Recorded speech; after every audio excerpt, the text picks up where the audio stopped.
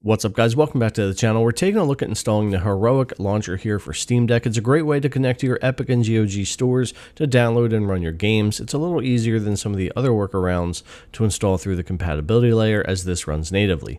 So let's go ahead and get into it. The first thing you need to be able to do is go to your desktop mode. If you don't know how to do that, you can hold down your power button while in game mode to bring up your menu, or you could hit the Steam button, go to power, and select switch to desktop from there.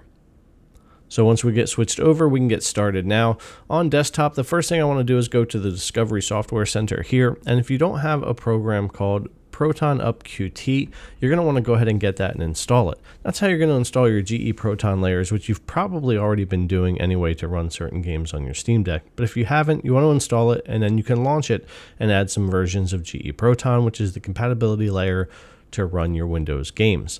So I have a bunch already installed here as I use them on my Steam Deck. What you would want to do is add version if you need to add a new version or you don't have any. Select it in here, and then you'll be able to click install. There's also different compatibility tools if you ever need to get deeper into things, but GE Proton's all we care about here. You just click the install button and then you would be good to go once it's done. But I'll click cancel. I've already got my Proton layers here ready to go.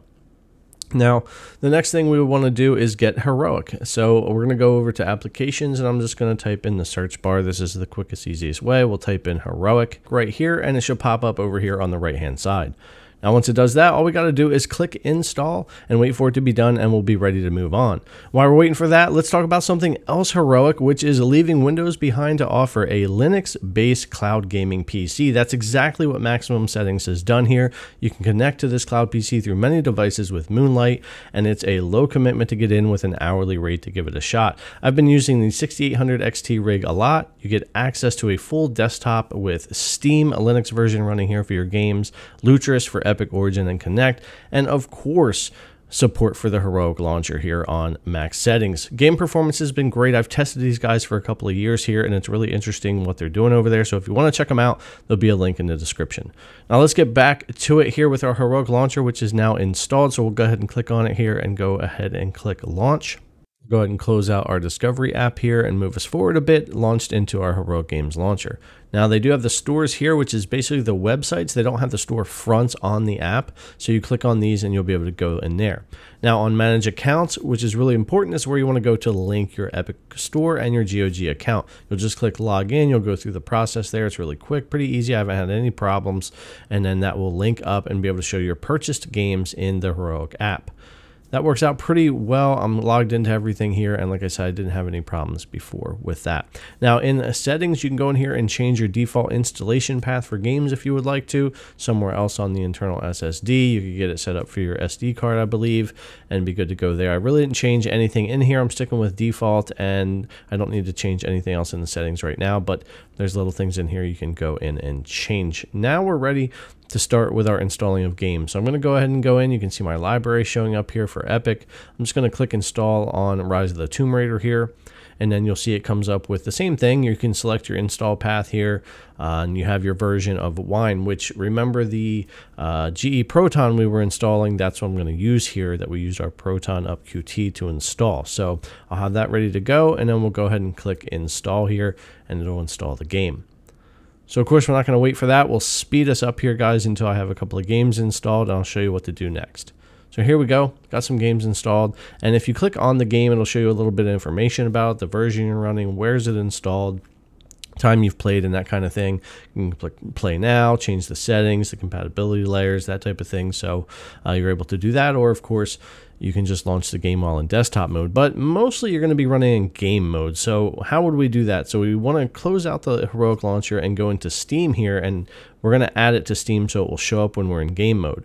So with Steam opened up here, we're going to go to add a game down here at the bottom, and we're going to go to add a non-Steam game. Even though Heroic is Linux based, we do need to add this in here. So it's going to show up right here in programs. We're going to go to check mark it and add selected program. Really quick and easy. It's not like the workaround ones where you got to go find them. This is Linux based for Heroic, so it shows up in the list. You click on it and it's added into Steam. So this will show up when we go back to game mode. So let's go ahead and close this out and go back to game mode, and I'll show you this, how it shows up there, and we'll launch from there, and we'll go ahead and run a game. All right, here we are back on game mode, and I'm going to go ahead and go into my library and non-Steam games and my Heroic Games launchers down here. I haven't added any media for the thumbnails or anything yet, but it's in here, showing up as it should be and working. So we'll click here. Now, as far as compatibility layers, like I said, this is running on a Linux. So you don't have to run any compatibility layers, which I'll show you here in just a second. Now, if you want to add this media like I have in other things, it's pretty easy to do. I show how to do it in other videos, and I'll probably make a dedicated one. But if you go into settings here, properties, compatibility, you don't need to force anything here. Again, it's a Linux based for Heroic, and all the compatibility layers are being handled inside of the launcher this way. It's much easier. I do like using the Heroic launcher. I've gotten very used to it, and I think it runs the Epic games much better than installing Epic through the compatibility layer and the other methods you can use.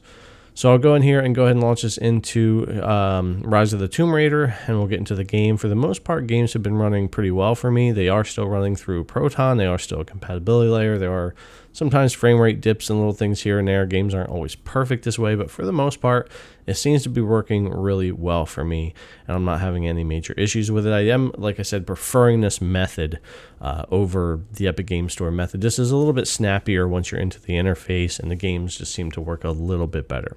So I'll use the touchscreen to tap play there and go ahead and get us launched into the game. It doesn't take all that long, but I'll go ahead and speed us up here and get into some gameplay. And like I said, with some games will run better than others when it comes to these compatibility layers. Some won't run at all. Some will have frame rate dips. Some will be really smooth. It just kind of depends. But my experience so far using the Heroic Game Launcher has been really good. I'm using it mostly for Epic, and like I said, it's more convenient. Heroic itself is Linux based, so it's not running through a compatibility layer. It's snappier. It works faster on the Steam Deck, and I just feel like the Epic games I'm installing run a little bit better than they do through the other methods of just installing Epic through the compatibility layer. So anyways, that's why I want to get this out there to you guys so you can check it out, install this, give it a shot. I think it's working really well. Hopefully it helps you guys out. But anyways, if you haven't already, subscribe, thumbs up, ring the bell, leave me your comments below, and I'll see you guys in the next one.